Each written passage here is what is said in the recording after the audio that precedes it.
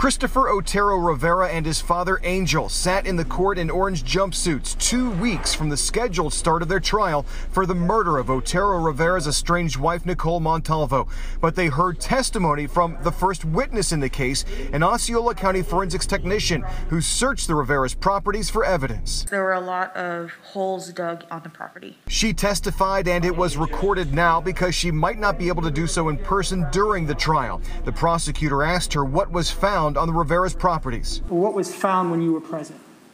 Pieces of tissue and bone, as well as a skull and hands and feet. Remains of Nicole Montalvo that investigators say were dismembered and buried to conceal her murder. In a separate court document, prosecutors also laid out the conspiracy they claim the Riveras were involved in, including allegedly paying the bond for a jail inmate to get out, then offering him money to make Montalvo, quote, disappear. After Montalvo was killed, they say Angel Rivera drove her phone to Kissimmee and sent a false text from her phone to himself to make it look like she was still alive. And they say he allegedly used an appointment with Otero Rivera's probation officer as pretext to leave their home and get rid of Montalvo's car in Kissimmee.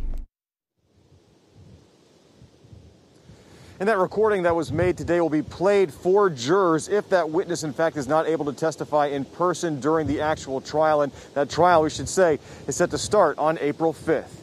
Reporting live at the Osceola County Courthouse, Bob Hazen, WESH 2 News.